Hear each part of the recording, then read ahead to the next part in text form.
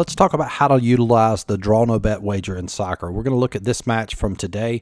Both teams are favored via my line, which means they both have at least a 50% chance of winning. However, in soccer, there's three sides, the home, draw, and away, so we have to eliminate a side.